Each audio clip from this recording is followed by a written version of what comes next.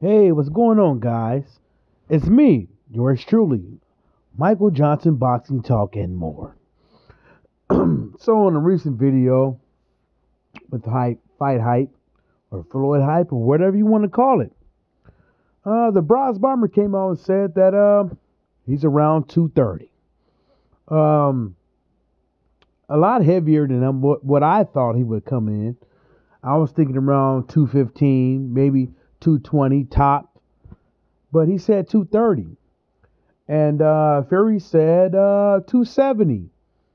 Um, and we don't see Deontay Wilder walking around in the sling. He seems to be a healthy guy, same way as Tyson Fury. Um, but at the same time, this is what you gotta understand is that Wilder was able to knock down Tyson Fury at 209.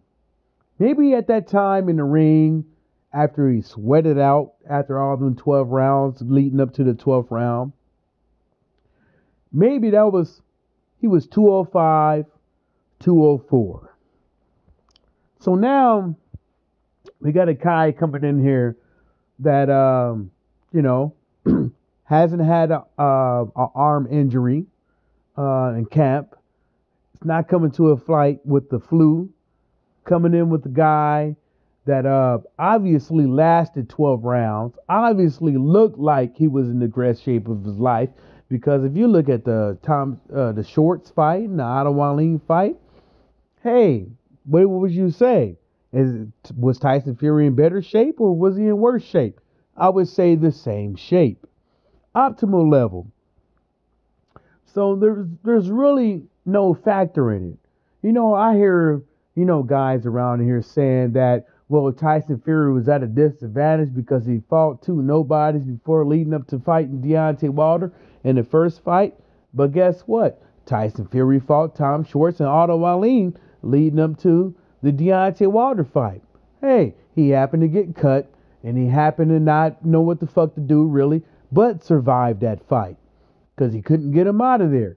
But hey, listen. Hopefully Wilder is correct what he's saying. He's coming in here at 230. Fury said 270. I haven't seen any weigh-ins yet on both fighters, but 230 seems like a very good optimal level for Deontay Wilder. 270 does not seem like an optimal level for Tyson Fury. I believe with Vladimir Klitschko, Tyson Fury came at 240. The fight before that was Robert Bolionius, no, Christian Hammer, and I think he came in there around the same weight, maybe 250, 260, right? So you mean to tell me that if Klitschko hit you harder, and Klitschko rated around 240, you weighed around 240 at the time, Deontay Wilder coming at 230, you coming at 270. What are you scared about? Um, I, I seriously think that they think that the weight is going to be a factor because leaning on Deontay Wilder and those, you know, back of the glove, fist punches, jabs, and stuff like that. You think you're going to land on Deontay Wilder's going to make a toll on him. But what you got to understand is this one thing is that the more weight you put on, the slower you're going to be. The more weight you're going to be on, the more weight you're going to have to carry in the ring. So you might not be as faster as you were before. When Anthony Joshua lost the weight, he lost the weight because obviously he needed to be faster against a slicker fighter. Now you know that you're not going up against a slicker fighter. You think that you could gain the weight to overexert your will on the other fighter to try to get the knockout because you had some success against a fighter that was too quick to pull the trigger. Now you ain't got to worry about that in this fight because obviously there's no hand breakage and there's none of this.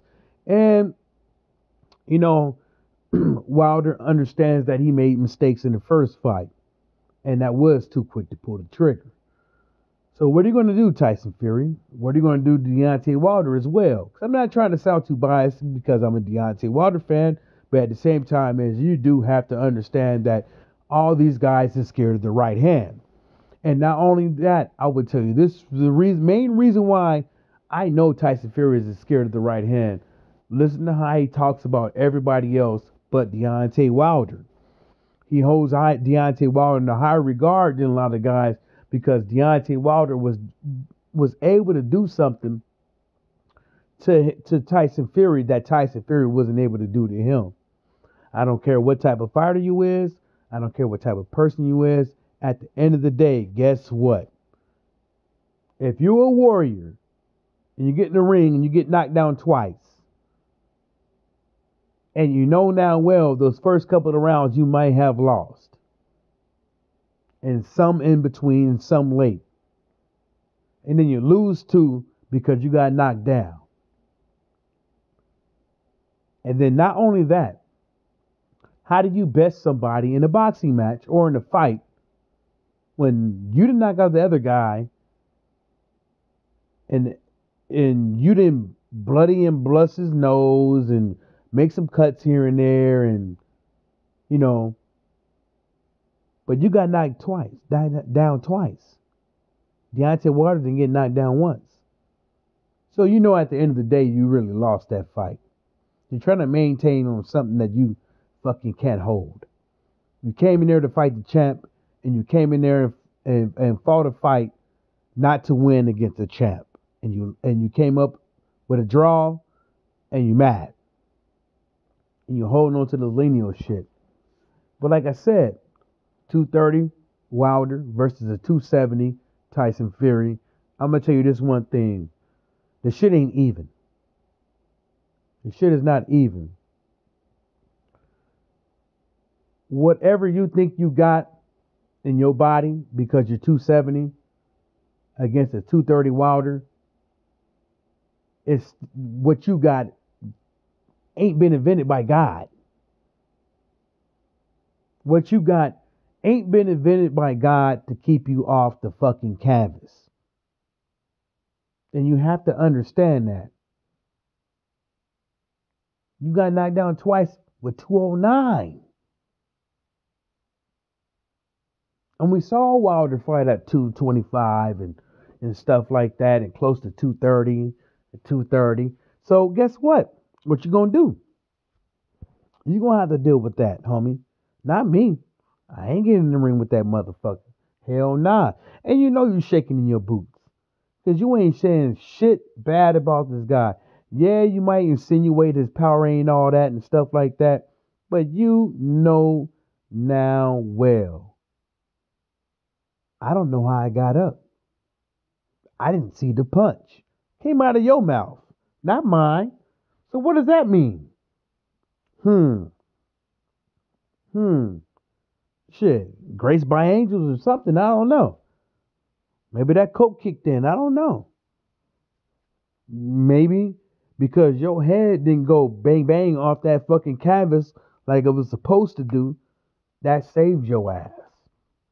That's what really saved your ass. Your head didn't bounce off the canvas like it was supposed to, and that's the only thing that saved your ass.